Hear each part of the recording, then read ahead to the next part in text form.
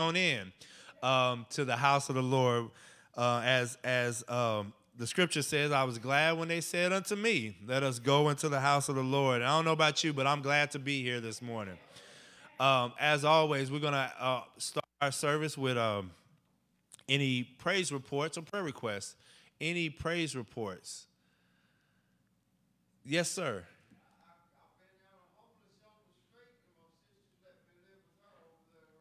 Amen. Amen.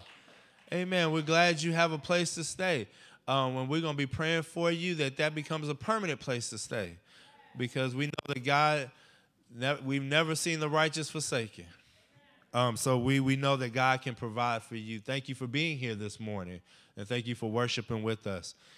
Any other praise reports? Any prayer requests? Let me start off by asking for prayer for Miss Dottie, as well as my wife, who wasn't feeling this good this morning, as well as Matthew, who both have a stomach bug, so they decided to stay home. Miss Hattie.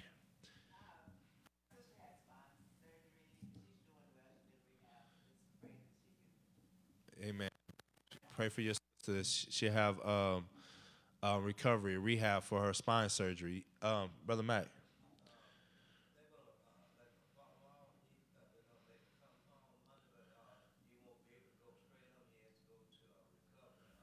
Okay. Rehab hospital. Yep. Amen. We're going to be praying. Continue to pray for your father-in-law that he continues to get stronger. We just prayed for him last week, and we're just glad to see that he's doing better. My brother.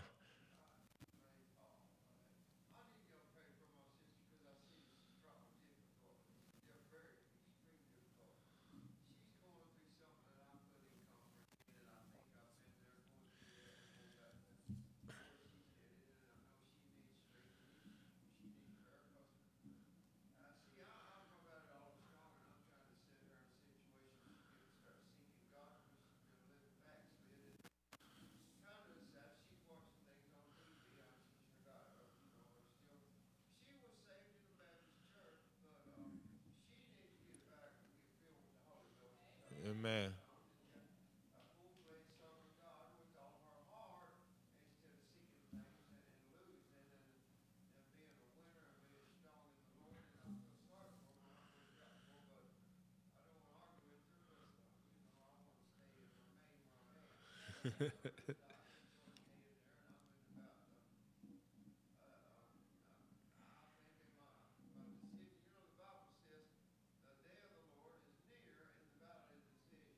Yeah.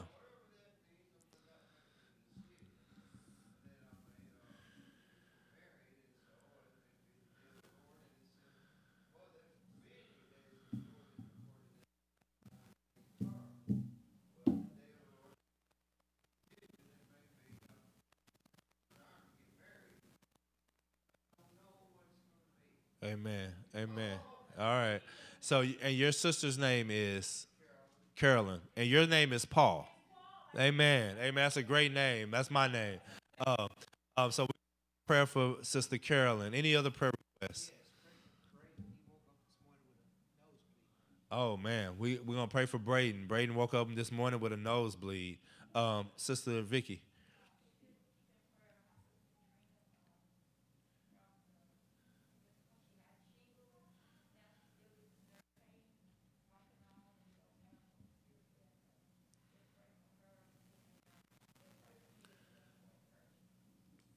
We'll be in prayer for Sister Trina. Sister Jasmine, did you? Okay.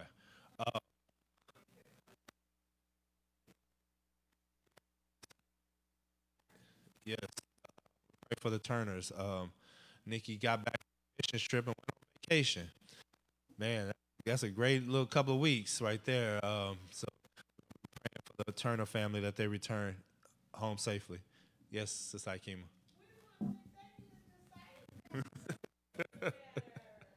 Yes, amen. We so thankful that Josiah is feeling better and back with us. See the parents. Sorry, I told y'all. I warned y'all when y'all had the baby that it's not gonna be about y'all anymore. Eh, eh, but yeah, there's just proof that when you have children, nobody cares about you as the parent anymore. Anybody else? Any prayer requests? I'm going to ask Brother Mac if he wouldn't mind coming and praying for us as he comes.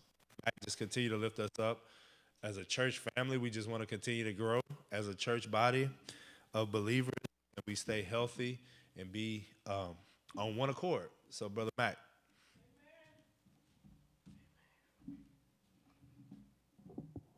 Amen. Pastor Matt ought to ask me to come to pray more often. I walked up here without the cane. Amen. Father God, we just want to thank you this morning, first and foremost, for being here in your house, a house that is called by your name. We want to thank you for each and every member that's assembled here, especially for the little children, dear God, that is coming up. Father, we thank you for their parents. We thank you because they need to know that they have plenty of babysitters here that love to babysit little children. But, Lord, we just thank you for everything that you've said and everything that you've done. Now, Lord, we ask you to just bless the speaker of the hour, bless the church. Fill this church with thy Holy Spirit and just have your way. Bless those who were not able to make it because of ailments. And, Lord, we know that you'll go ahead of this prayer and just touch the bodies of those, dear God, that need healing. Father, you heard all the requests, Father, and we just put it up before you. In Jesus' name we pray. Amen. Amen. I was gonna say that. Y'all saw Mac got up these stairs with no cane. God is in the blessing business. Amen. I just have a couple of quick announcements on 2 weeks from now, it will be Easter Sunday. We'll have an Easter Sunday breakfast as opposed to having after church. We'll have an Easter Sunday morning breakfast starting at 9:30. I'd like everybody to be here and be in attendance. So that'll be 9:30 on Easter Sunday. That's, I don't know, I think it's March 31st. I think it's the actual. Amen. Okay.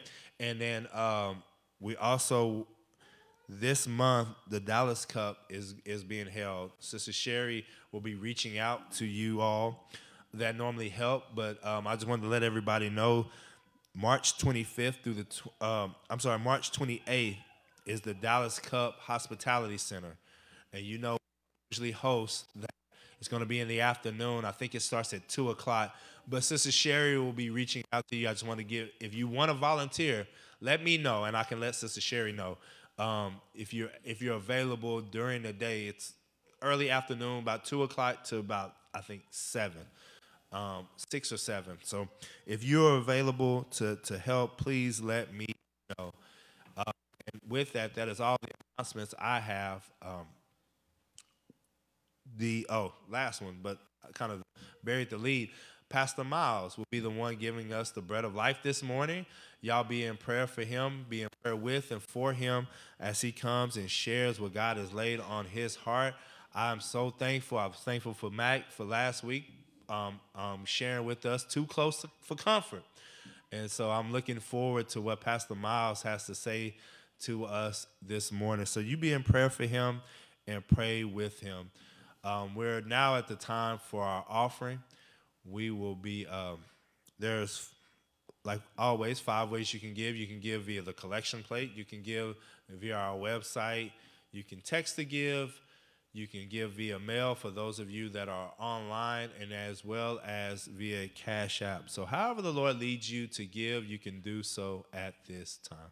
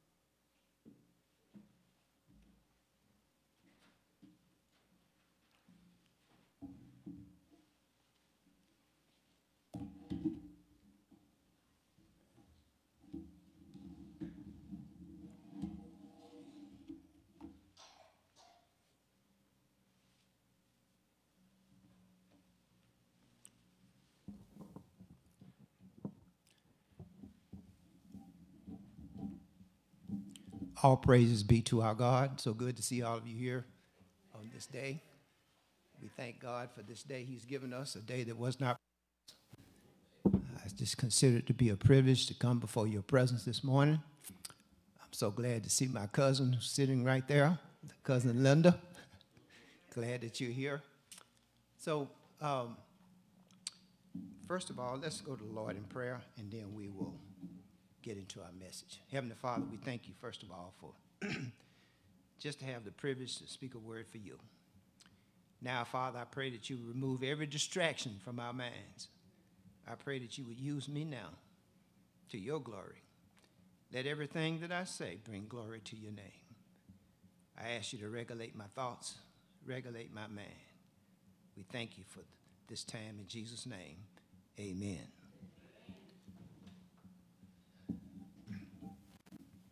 Our scripture this morning is coming from the book of Matthew, chapter 7. And just we're going to read a couple of verses 13 through 27. That's where our scripture will be coming from. And I'll be reading this scripture from the New King James Version, Matthew chapter 7.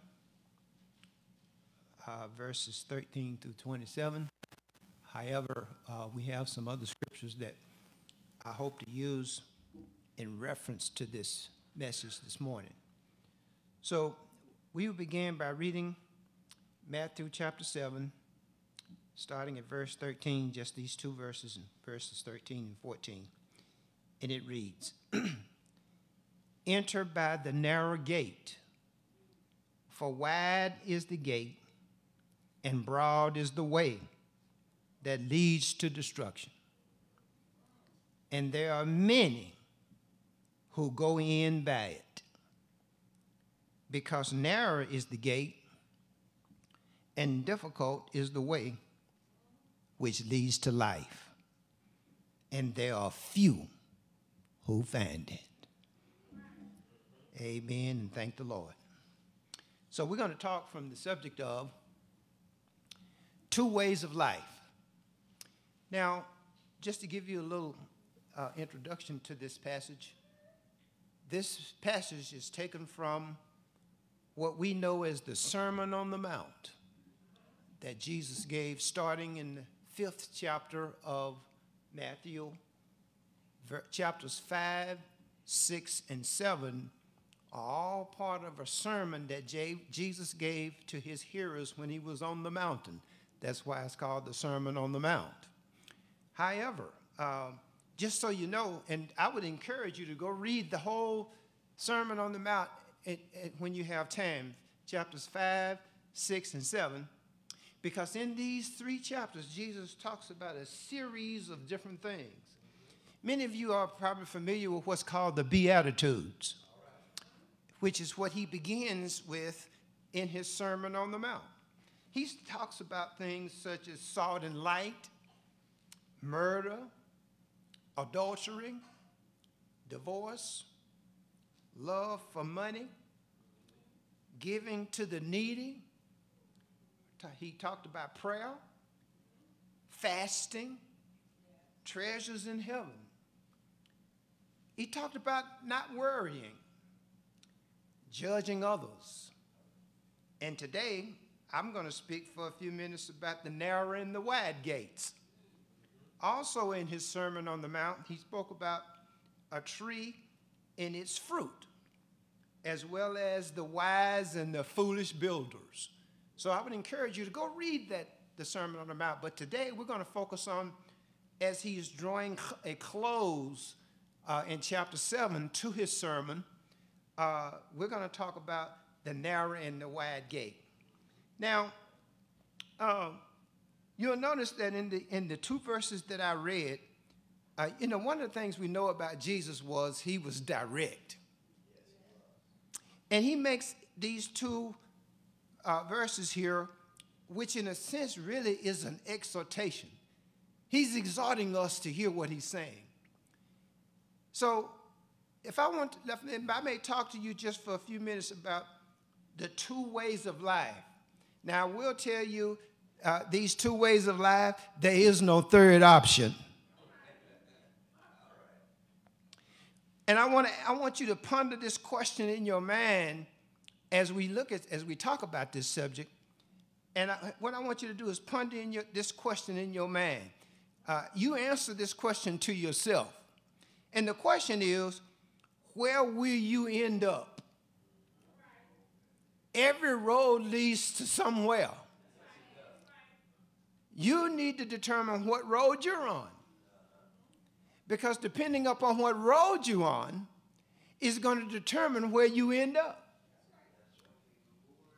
Now, very often, sometimes I like to go down to Louisiana, which is where I was born and raised. For those of you who know, Louisiana is east of here. Well, if I'm going to go to Louisiana and I'm heading west, I'm in trouble.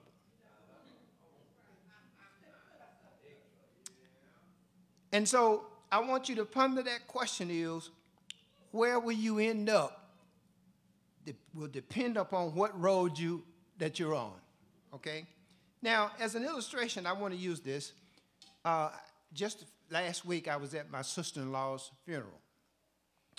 And as we went to the gravesite where my sister-in-law was buried, my mother-in-law is buried, another sister-in-law is buried, her husband is buried there in this one little area in the cemetery. So while we were there, we decided to go visit their grave sites. And I'm standing there looking down at the tombstone, and my niece is standing there. So I walked up behind my niece, and I whispered this in her ear. I said, one day you're going to be right here. She said, oh, I don't want to talk about that. She didn't want to go there. But the fact remains, we must all pass that way.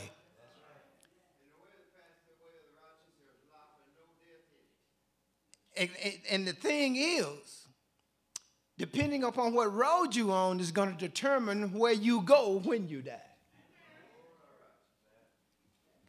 And so Jesus here is very direct. So he gives us these two ways of life.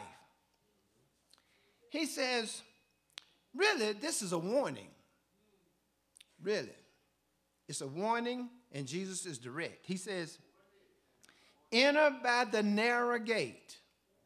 So he's already telling us, you got one choice is to enter into the narrow gate.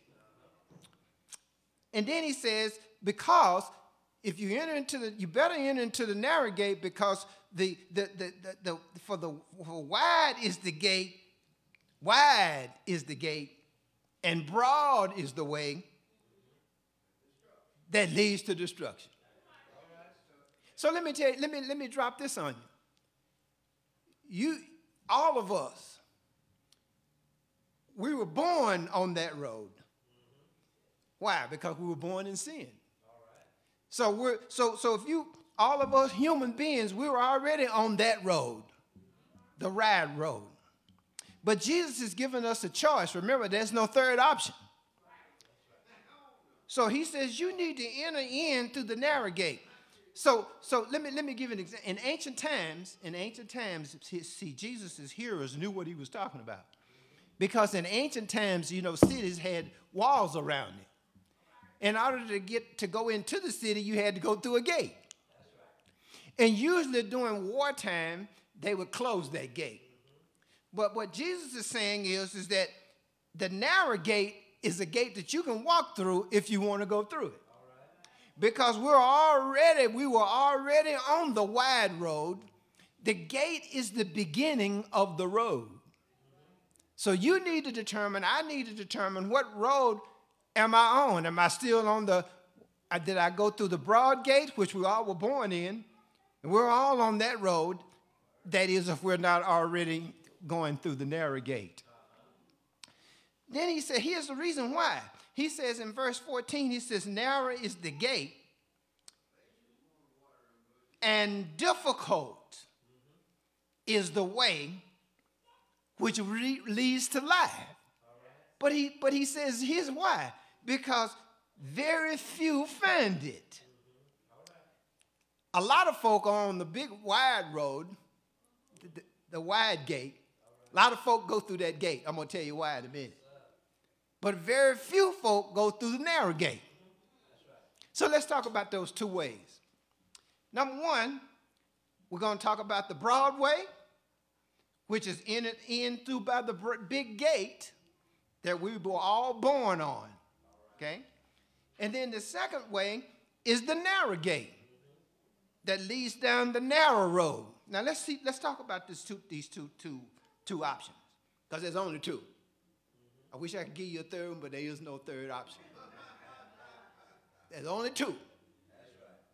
You can't be looking around and say, well, is there another way? No, there's only two.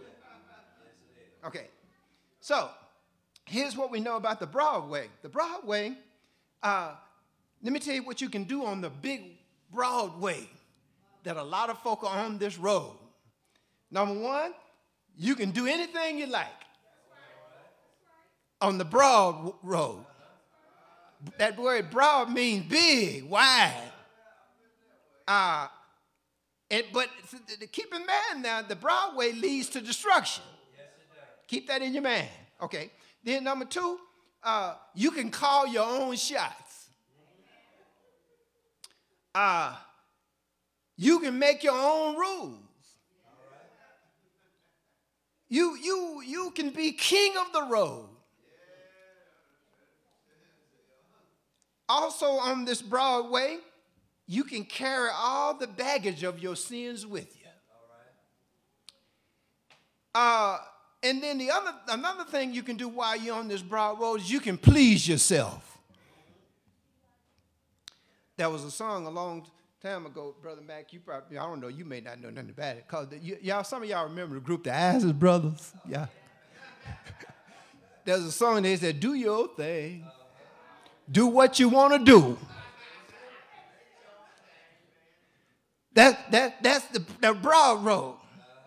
A lot of folk are on that road. To please yourself. Call your own shots. There's a scripture I want to mention to you that backs this up. Proverbs chapter 14, verse 12 says it this way. See, we all, if we would be honest with ourselves, are guilty of this. There's a way that seems right to a man, but it ends in the way of death. You do know that the wages of sin is death. But the scripture also says that sin is pleasurable for a sin. You know, it's pleasurable for a season. It feels good. There used to be an old saying, Brother Smith, that if it feels good, do it. Some of y'all might have heard that before. But it'll get you in trouble. That's the broad road.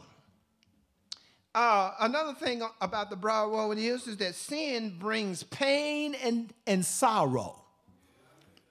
You don't have to answer, but how many times have we made bad decisions and suffered for it? But one thing I've discovered is it's better to suffer for doing what's right than to suffer for doing what's wrong. And so that is a description of the broad road.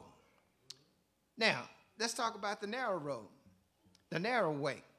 Jesus says, enter in through this way, because broad is the road and wide is the way. It's wide open, very spacious. A lot of folk go in that way.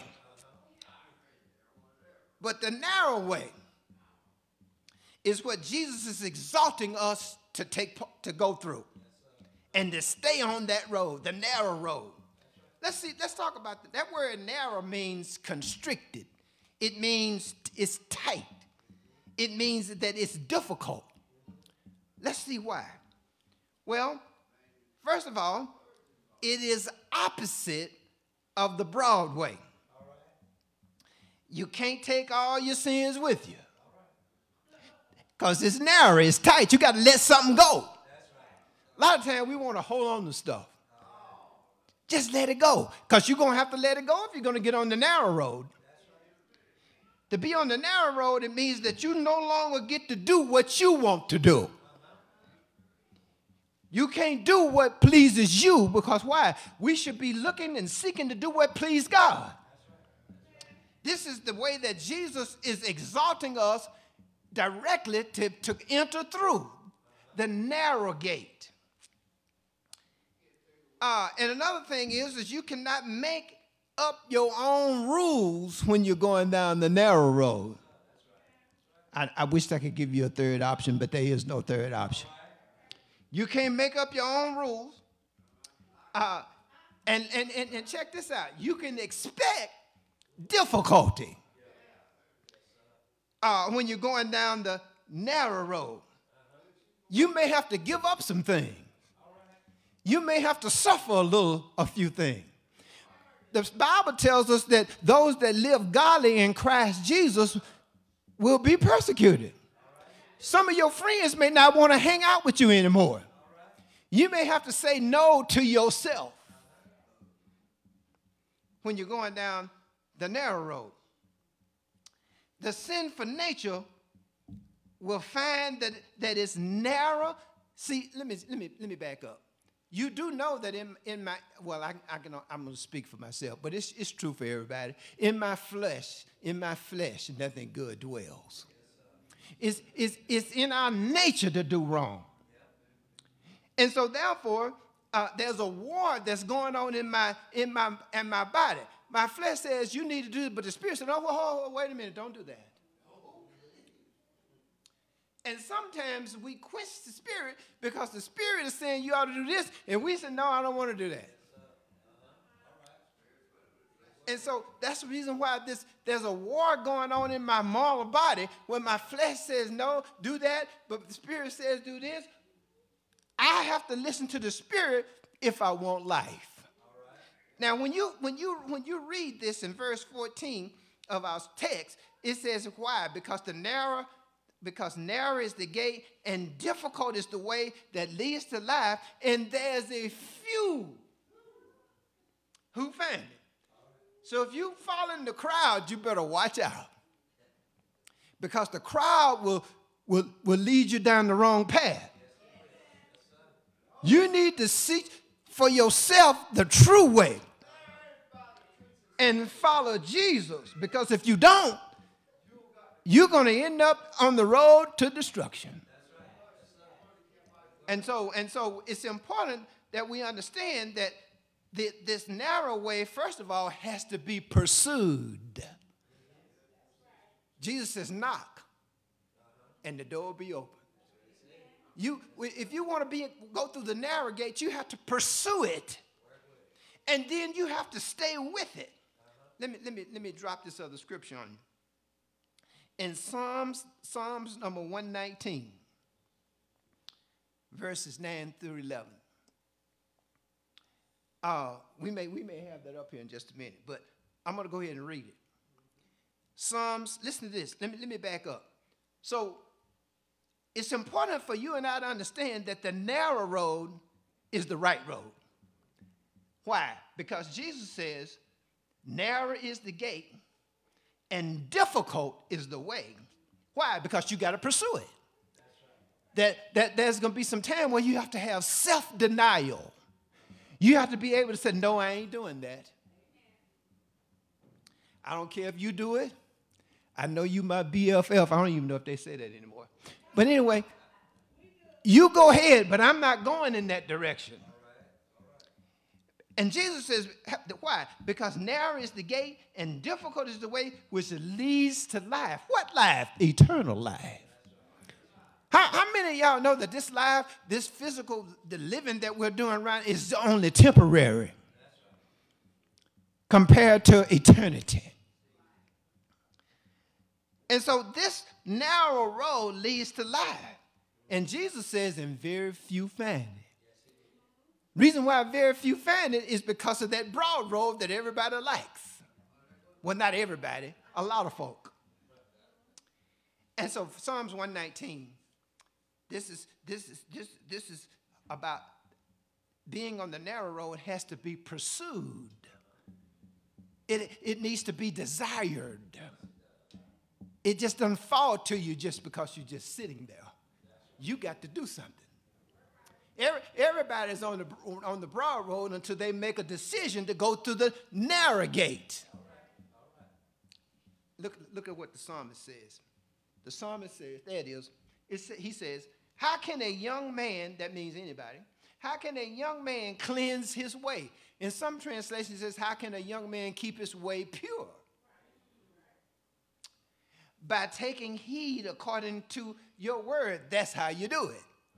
Well, if I'm going to take heed to his word, but I don't never read his word, I don't come to Bible study, how am I going to heed to what I don't know?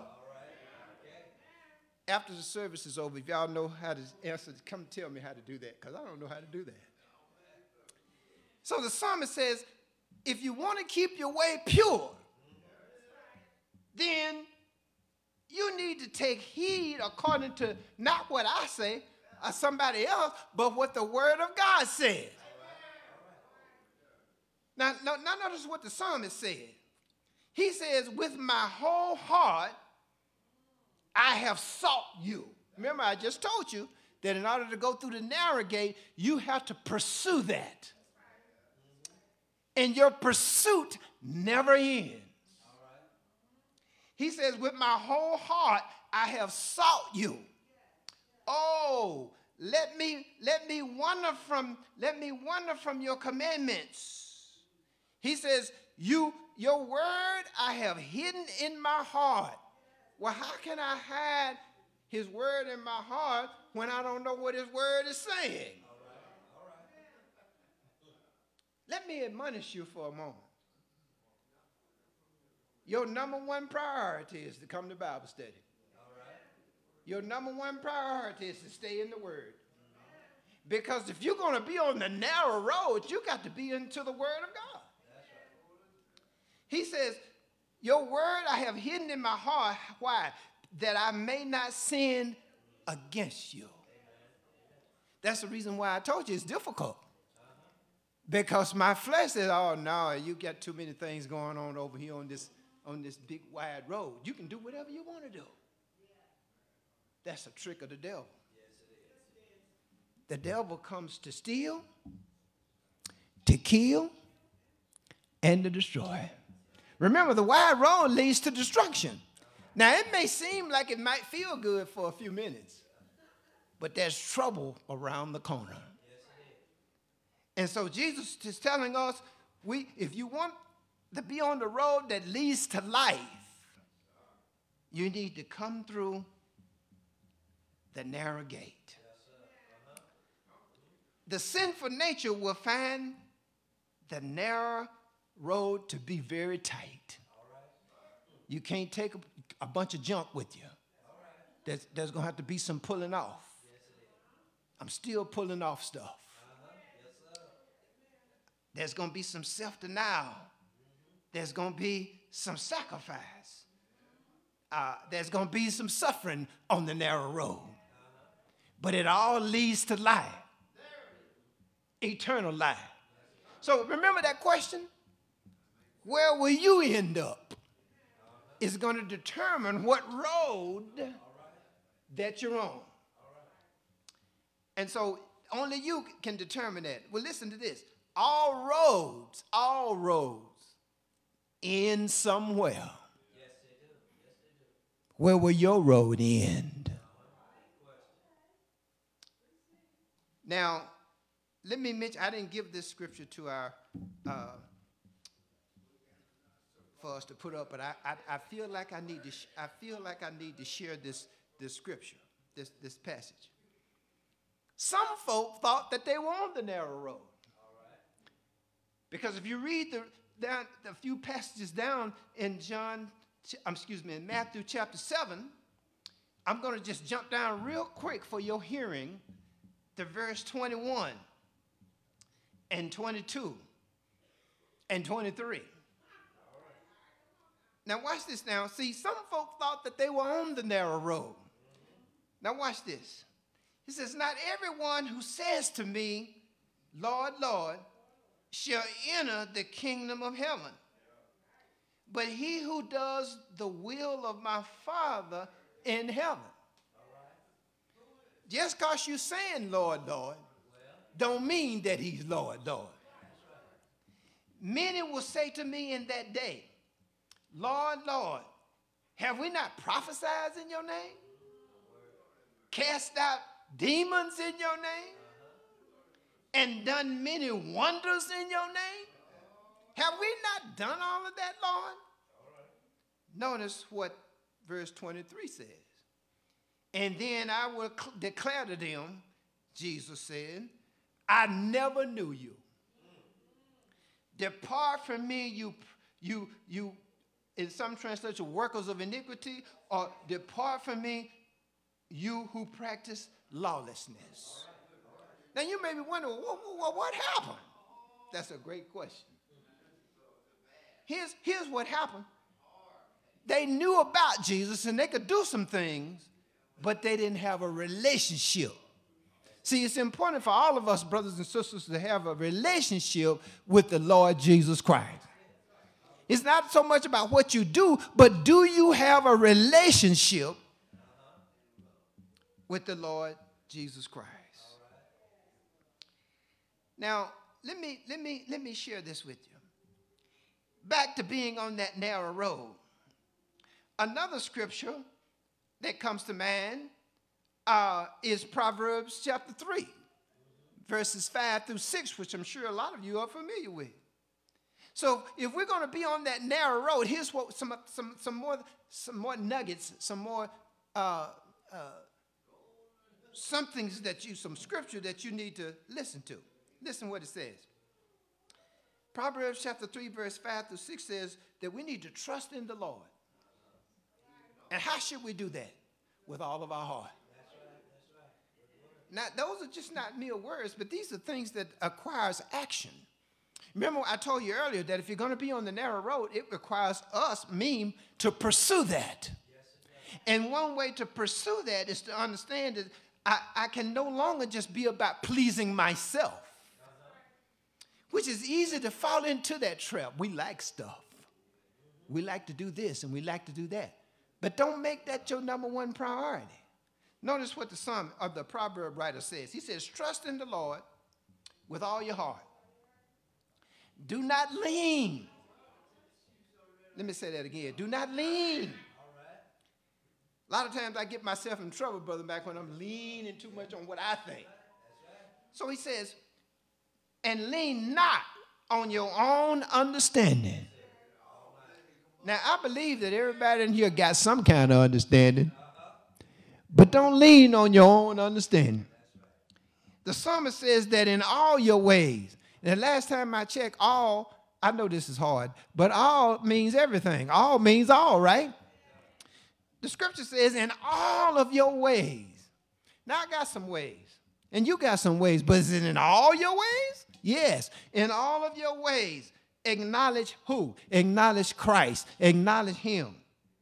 And when we do that, the proverb writer says he shall and he will direct your path. In other words, he'll help you stay on that road, on that narrow road. Because this is the road that Jesus says. He starts off in verse 13. He says, enter in by the narrow gate.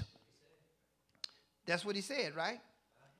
Well, when Jesus was talking to his disciples, Thomas asked Jesus a question. Jesus was getting ready to go away. And Thomas said to him, Lord, this is in John 14, 5 through 6. Thomas said to him, Lord, we do not know where you are going. And how can we know the way? That's a great question. He says, Jesus responded to him, he says, I am the way. I am the truth. I am the life. No one, you, me, everybody else, no one comes to the Father except through me. Now, I didn't give them this scripture, but it just came to my mind. I got to back up for a moment. In the beginning of the Sermon on the Mount, Jesus told his hearers, he said, listen, except your righteousness exceeds the righteousness of the Pharisees and the scribes, you cannot enter the kingdom of heaven. And so we have to understand that Jesus is the way. He is the truth. He is the life. And then he said this as I close. Y'all remember the story of Lazarus. Mary and Martha was his sisters. One of the sisters says, Lord, if you had been here, my brother would not have died. Well, let me tell you what Jesus ends up telling Martha. And this is for us today. Remember, the narrow road leads to life. Jesus told her, he says, listen. He told Martha, he says, listen, I am the resurrection. I am the life. He who believes in me, though he may die, he shall live. And whosoever lives and believes in me, watch this now, shall never die. But the key is he asked her a question. And I'm asking you this question. He asked her, he says, do you believe this? That's for you and me. Do we believe this? Listen, in a sense, this is a warning when Jesus says enter into the narrow gate, and how wide the broad road is, and a lot of folk are on it. But very few folk find the narrow gate. And I just told you why. Because you got to pursue it. There's some work involved. There's a relationship that's involved, a relationship with Jesus Christ. I believe that this warning exists to call all of us. We are the hearers. We're hearing this word. And so I believe that this is a warning to call all of us hearers into discipleship. There's a scripture that we've been kind of consorted to memory. We've been saying it so many times. And in the book of Matthew, chapter 4, verse 19, it says that Jesus said this to his followers. I'm hoping that all of us in here are followers. All right. So Jesus says, if you follow me, I'll make you to become fishers of men. Because that's what's required on the narrow road. And so, again, back to that question. Where will you end up? Two ways of life. No third option. You have to make a choice. Either we on the broad, wide road, or we on the narrow road. And he exalts us to enter in by the narrow gate. Listen, do you believe this? See, the thing is, we believe that Jesus Christ, in him salvation is the way. He is the way. We believe that Jesus died.